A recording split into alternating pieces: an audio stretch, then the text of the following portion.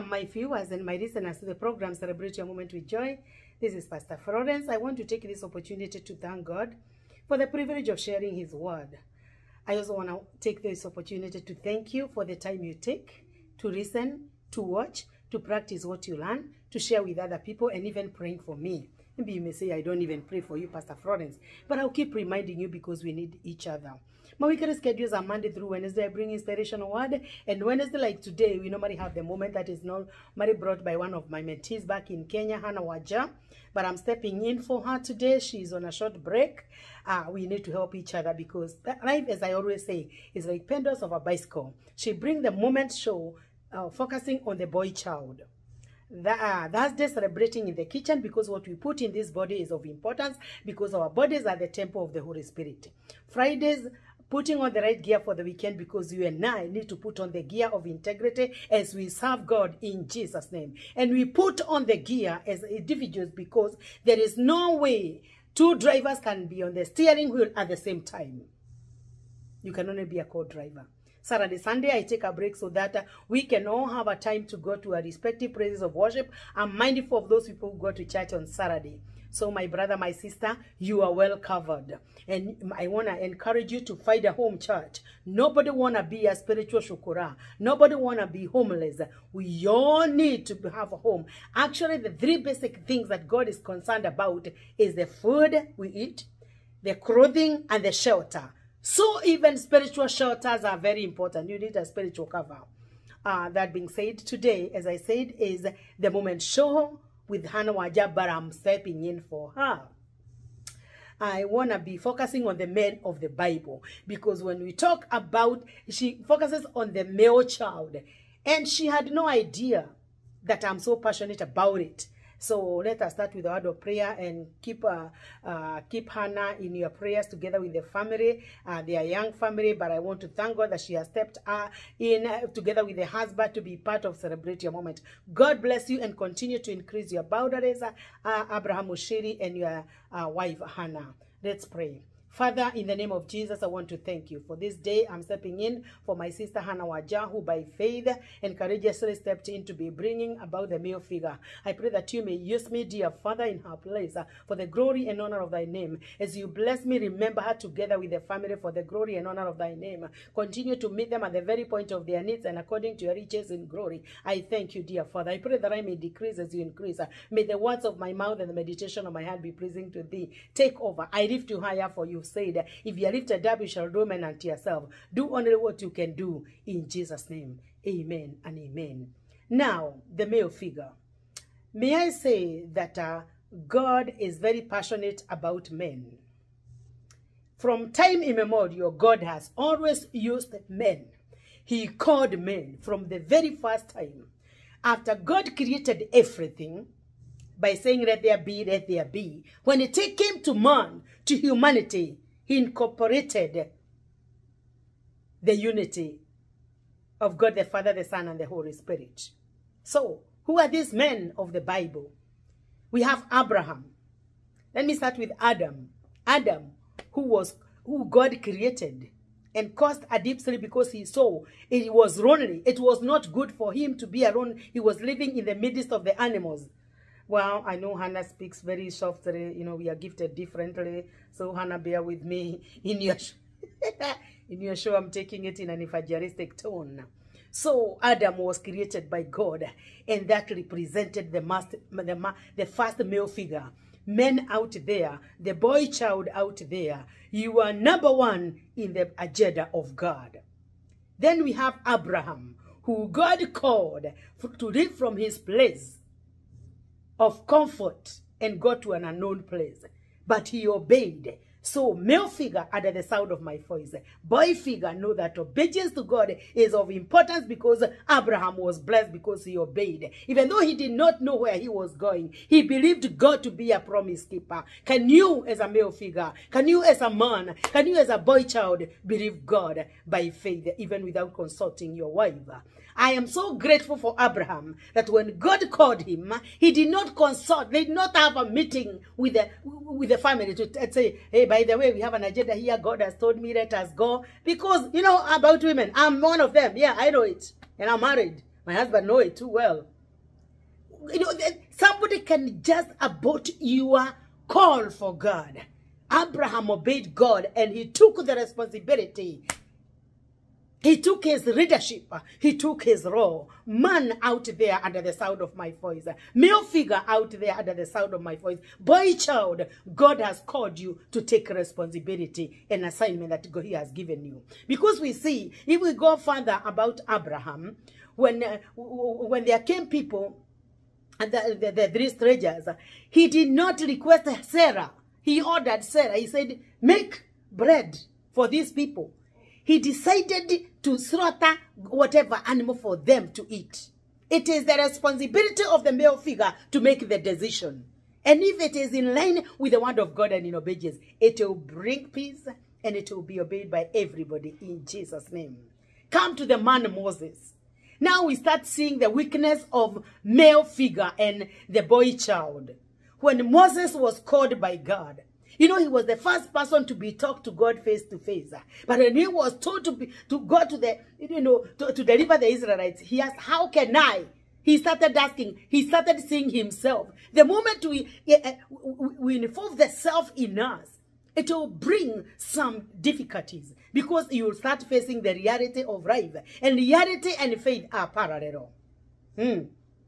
My brother, my sister, Moses even said, Lord, I don't know how to speak. He had forgotten that it is God who gives us the tongue to speak and how even to pronounce. There could be a male figure under the sound of my voice. There could be a man under the sound of my voice. There could be an uncle under the sound of my voice. There could be a husband like my husband, Mr. Minor, under the sound of my voice, who've been feeling so incapable that you cannot be able to do what God has called you to do. You must remember that when God calls, He equips, He provides, He enables. That's why the Bible continues to say, let the weak say they are strong. Then we come to the man, NAMAAN. NAMAAN was a great man in the army, but he had leprosy. I thank God that because of a servant girl who took initiative and courage to speak. That is when now we see a woman who had no status. Actually, even now we are not told the name of this servant girl who brought in the healing. It came as a result of this young lady saying, if my Lord would know, there is a servant in Israel, my brother, my sister. For male figure, you have to listen to the voice, no matter who God may use, because if God used the donkey during the time of Barak and Balaam, He can use anybody. And because I am focusing on the male child, I don't want to continue. Let me just leave there. Maybe I could have mentioned how many. I have mentioned Adam, Abraham, Moses, and NAMAAN. Let me leave there. And if another day I have to step in for my sister Hannah Waja, I'm going to continue from there, from the fifth one, who will be Nehemiah, Herod, and John the Baptist. My brother and my sister under the sound of my voice. The male figure has always been in the mind of God. But this male figure must take God at His word. Know that He is the rewarder of them that diligently seek Him. Know that He is the creator of everything. Because He's also the provider. He's the protector. When God makes you the man as the protector, you are acting under the supervision of God for protection. That's why actually women, they don't sleep at the women always sleep towards the wall or not near the door so that they can be protected by men. If you ever see as a woman, as a married woman, a man who likes to sleep, away from the door or away from the danger, there is something wrong there. They need a lot of prayer for deliverance. So that is a significance, a symbol that men are there to protect. Husbands are there to protect their wives. So when Abraham took the step, that is to say, the men are the ones to take the step to lead and guide. That does not give us the excuse as women that we cannot serve God, because now I'll also be reaching somewhere where I'll be reminding you of Deborah. Hallelujah. Everything was stagnant until she had, nothing was to move unless she had to move. There are some things that will not move until we take a step. The first step is women. Now, coming to Abraham and Sarah, God talked to Abraham. Abraham obeyed. When a male figure obeys, it's automatically those under him will obey. Sarah obeyed when he was told by his Lord Abraham to prepare the bread for the men who had visited. And she agreed because Abraham took the step having been ordered by God, and he obeyed. Let's come to Eve. Eve was given charge in the Garden of Eden. I don't know where he was when the enemy came in. When Satan came in and started conversing with the woman.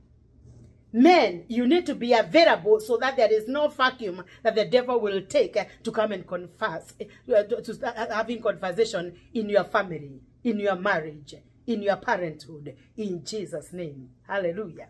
Moses doubted God. You must not doubt. Don't tell God of your incapability, because he's the God of all abilities. Is there anything too hard for God? Because this is the moment show. I'm not going to exceed the way I always exceed. I'm here on behalf of Hannah Waja every Wednesday. That could be a call for you. You're out there, and God is calling you to serve. When Waja cannot come in today, I'm stepping in for her. You could be the next person. Just call me. Celebrate Your Moment is just just about serving God. No. This pulpit is God who gave me, and it's not mine. It's just for his service. Yeah, come in. You feel in when he's not there. I'm going to be talking to another Waja who is my mentee and see whether she can be stepping in. But if not, I am ready. I am ready because he called me and I answered. He has called me and I answered. He called me and I answered. He called me and I answered. And I am somewhere working for my Lord. When he calls you, are you going to answer? Father, in the name of Jesus, I want to thank you for this message.